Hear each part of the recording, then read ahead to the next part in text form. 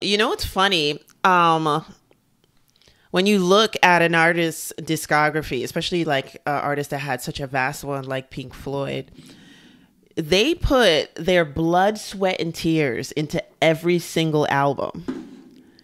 And still, you can find an album and be like, they're not there yet. Isn't that interesting? Yeah. You know what I mean? But at the time, at that moment, you're like, you know, they're progressing. So you're Right. like, this is so great. Right. Like, you know, can it get better? Like, you know what I mean? Like, of course it can and stuff. But it's just so interesting because like you put everything into that album and you feel like you really, but I guess it's just for that time. You did go over the moon and you did do really, really, really great. It's just like later on you look back and you're just like, man, we were just children in the music world here. Right.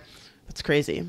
But it's really interesting how it works because all of those things that we were talking about, how Sid left and then they kind of were left on their own and they had to figure it out and they're experimenting with all these different things. It all basically culminates in their album After Metal.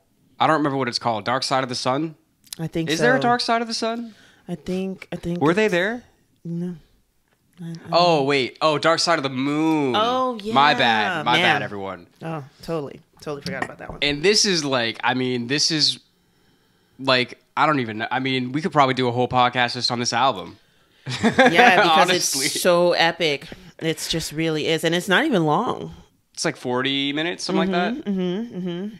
I mean, this album is like, I've said this before, like I put this album up there with like the greatest pieces of art that humans have ever created. Like up, not just music, like whatever, fucking the Sistine Chapel, the Sphinx, like whatever the hell you want to say, like that, you gotta, like that's up there. Like as long as humans exist and you can listen to music, that album is never gonna die. Never, ever, ever gonna die. And it's like, it's the album along with the artwork, because I can't even tell you which I heard or saw first. And I'm talking like before I was even like 10 years old, because like that album artwork is epic. Like, you know what I'm saying? And it's, I hate to use this word because everybody does. It's iconic. It really is. If anything's iconic, it's that. Honestly. You know? mean, that's the kind of shit that you see fucking hipsters walking around Williamsburg wearing that shit. You're like, they might not necessarily even know what it is. Yeah. But everybody knows what that looks like. Everybody does. It's just so amazing. And like, you know, to be able to do that, you know, and to be able to register in people's like ears and stuff like that when they don't even really know who you are or anything like that. That's just insane. You know, I say the same thing about the Beatles. I'm not a Beatles fan, but I guarantee I heard Beatles music in the womb. Like, you know what I mean? Yeah. That's just crazy. But yeah, Pink Floyd, they go and they do Dark Side of the Moon and like everything falls off the planet.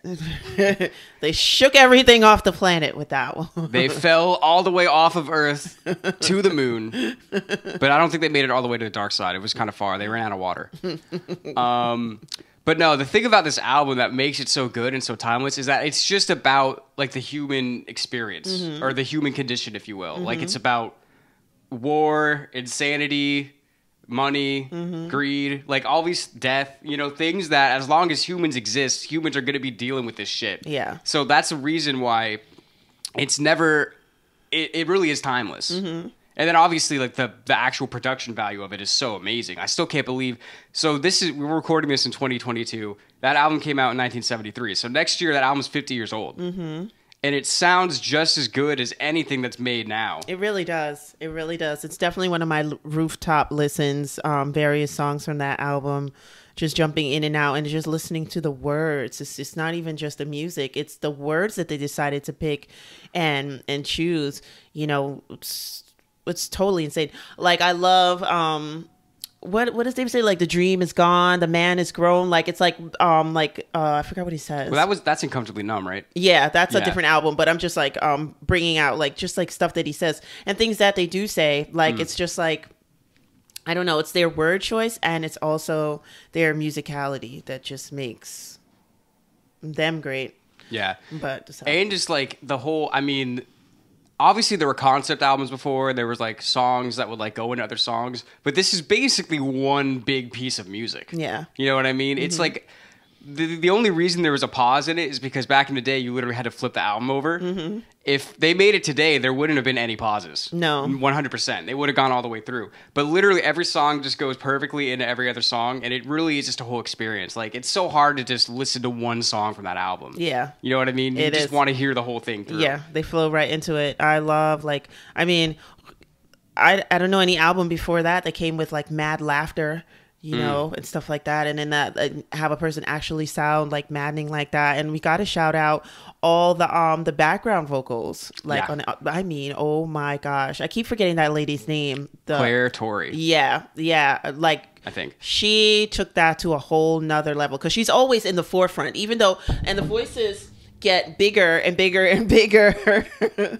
They get bigger and bigger and bigger, but you always seem to hear kind of her like as the leader of the choir. Mm-hmm. And this is another style of that type of singing that I like, where it's kind of like flat and tonal, and you're kind of singing like wide as opposed to like out too much. Like her oohs and her ahs kind of go wide across, if I'm making shapes for sounds. Yeah. You know, and I just think like that in itself, it's the whole thing like that makes that album so great. It's not just the players, and it's not just the music. It's not the progression in the sounds and stuff like that. It's not just the background vocals. It's not just the artwork. It's like every single part of that album.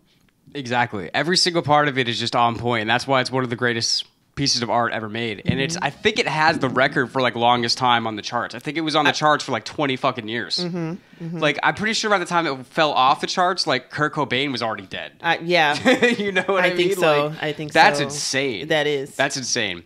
But I mean, I don't even know what else to say about it. It's just so amazing. Like, I'm going to assume that everybody watching this has already heard it.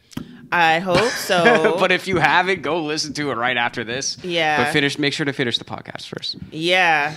They put Money Out as the single for that song, which of course they had to. For that. Boom, boom, boom, boom, boom, boom, boom. Oh yeah, let's talk about that, like the cadence, because I think around when we first met each other, we were talking about the cadence in that song, and I was like, if I didn't speak English, I would never understand what he was saying in that song, because it's the way he chops up his words. And you expect, like, if you're learning a new language, you expect the words to sound a certain way. So if I broke up the word on a music bar and stuff like that, like, you couldn't understand it. Like, if I said I'm in a high fidelity, like, you know, instead of fidelity, like if I know that word in English but I don't know fidelity, right, like I would be like, what did he say? Yeah. But that's the beauty of that song too, and a lot of the other things that are on the album. And it's a beauty of, well, part of that I think has to do with that the song is in 7/8 time, as opposed to most music is in 4/4, and so that you have to kind of change the rhythm a little bit. And fun fact, the guitar solo in that is in 4/4 because David Gilmour was like, I can't play a guitar solo in 7/8. So I imagine he probably had to change the way that he sang it a little bit because of that too. Yeah, because the only other way I could see him approaching it is kind of like jumping over the notes, like I'm in a high fidelity, like that, and that's corny. Yeah. For that track, it's corny, but it's cool for like jazz. Yeah. But really, this album is kind of like the culmination of them creating together. Because all four members of the band were really involved with the final sound of the album. Right. Which is not the case moving forward necessarily.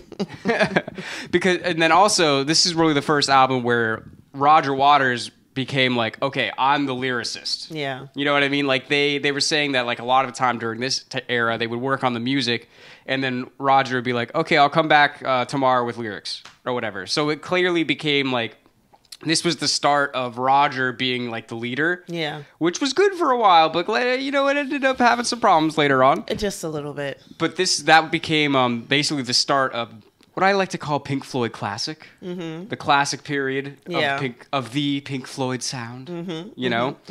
And obviously, this album just brought them to a whole nother stratosphere of success. Yeah. They were already around. They already were signed. They were already making music. But they put that out, and it's like, you're the biggest band in the world. Exactly. I think the terminology is they put their foot in that album. They put their whole leg. They went all the way up to the knee in that album. You know what I'm saying?